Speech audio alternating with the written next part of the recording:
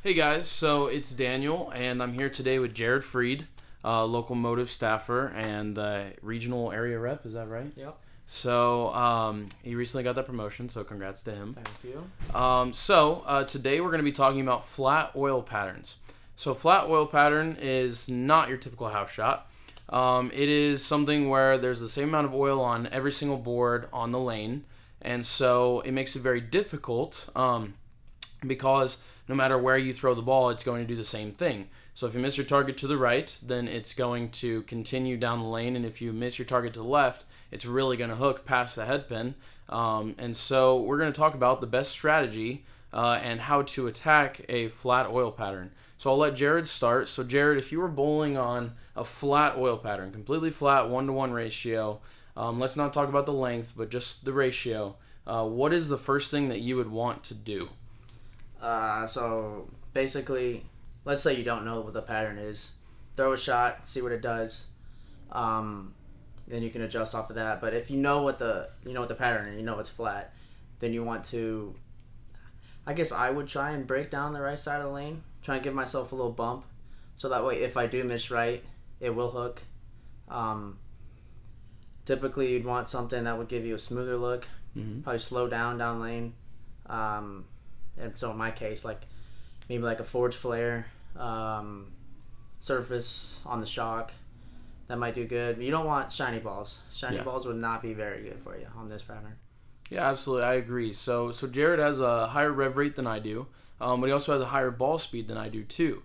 So he's able to play a little bit straighter sometimes, especially on a flatter pattern. That helps him out. Not having to cover so many boards, because the more boards you cover, the more traffic that you're going to run into and the more potential problems that you can have. Not to say you can't have success by curving it on a flat pattern, but it's going to be more challenging for you. Straighter is greater really comes into play. So I know you said the Venom Shock with some surface on it, the Forge Flare. What about urethane? Have you ever thought about using urethane on a flat pattern? Yes, actually. I don't think I've done it, but I think it'd be very helpful to get it to read early and then stop. Yeah. So that way it's not going too bonkers down lane. Yeah. Because that's where you run into your problems on flat patterns. I do anyway. Yeah, absolutely. Yeah, something that you can use to control a flat pattern is urethane, because it wants to roll really early and then kind of blend out the back end, not have a ton of back end hook down lane, which is really good for a flat pattern, because once again, straighter is greater, and being able to control that. And if you get 9 on your first shot on a flat pattern, you should be pretty content. Very good. Yes, especially if you do it consistently, because that's good. Because the scores typically on a flat pattern are going to be much lower, especially compared to something like a house shot. So those scores are going to be lower, so if you can continue to get 9, just work on your spares, and as long as you're shooting those spares and keeping that up, then you'll find yourself near the top eventually. Is there any other sort of strategy or anything like that that you might employ on a flat pattern? Not that I can think of right now. Okay. Yeah, and definitely mentally, one thing that I'll just quickly talk about is like I said, getting 9 is okay, but you want to make sure that you're mentally staying level. You don't want to get too amped up. If you shoot, that good game, maybe a 220 even would be really good on the really flat patterns that are really difficult. Anything down to a 180 is probably going to be okay. Especially if you're minimizing those mistakes and just getting 9 consistently, then definitely mentally staying level is the best idea possible, and that'll keep you in it. For things where you might see a flat pattern like junior gold or college bowling or anything like that. I know that we bowled on a 39-foot flat pattern this past season at the Hoosier, and so something like that is just keeping your headspace very level, making sure that you're not getting too amped up about anything, whether it's negative or positive, and then it'll definitely give you a key to success. So now I'm going to go out on the lanes and throw some shots and give you guys some input on a flat pattern and kind of explain what it is that I'm doing out there, and kind of use some of Jared's advice too that he just said, and put that into practice and see how that we come out. So thanks for joining me. Yep. All right, guys. So I just threw some shots on red square, and I've got some videos to kind of go over real quick. I started by breaking down the pattern with the Venom Shock, like Jared and I talked about in the beginning.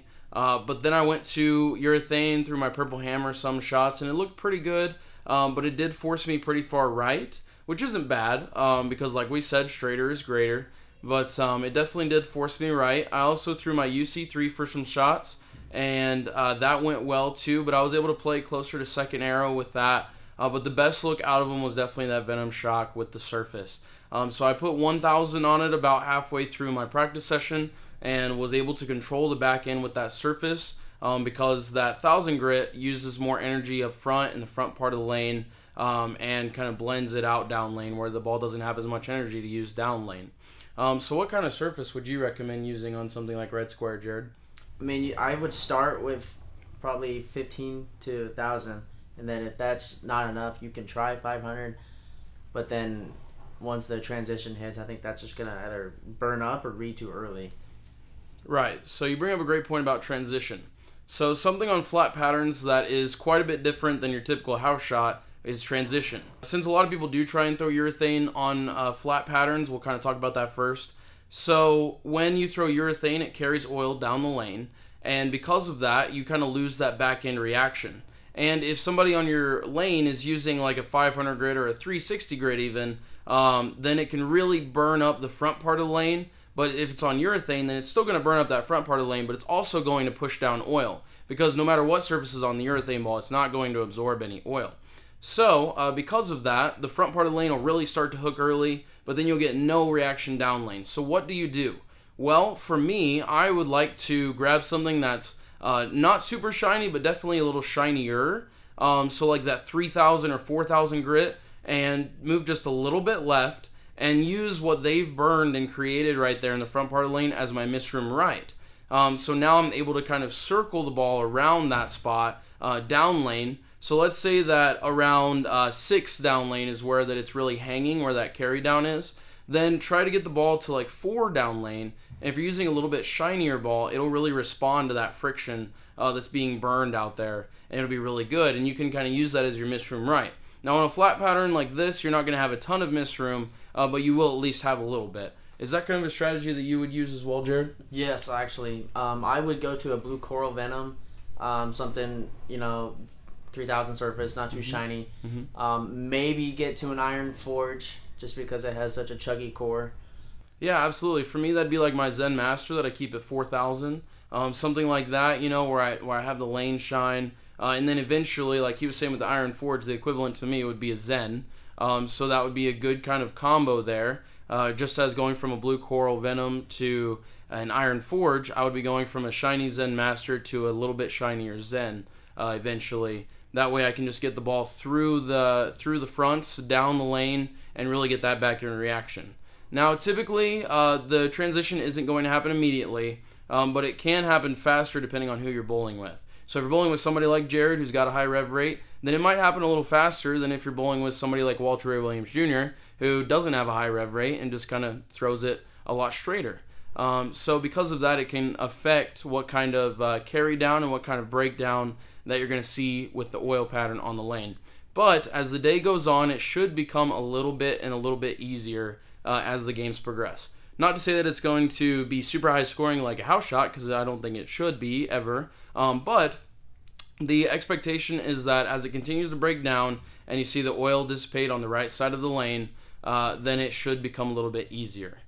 So do you have anything else to add?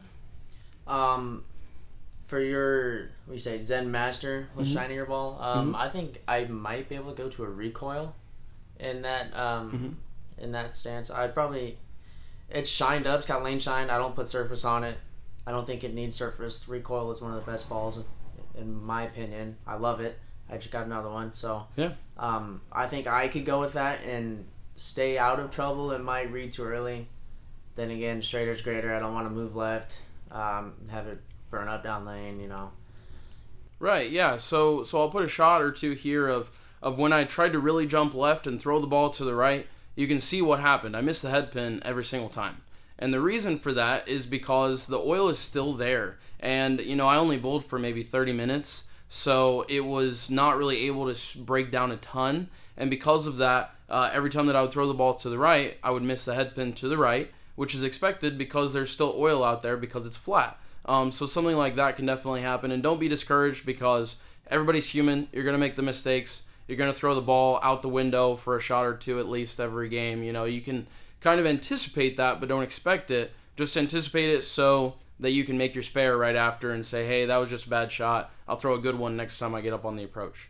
Yeah, so otherwise, shout out to Jared. Thanks for him joining me here in the clips, and really appreciate it. Yeah. So otherwise, I'll put his YouTube channel down in the description. Be sure and go check it out. Subscribe here and then subscribe there to both of us. Give us both some love.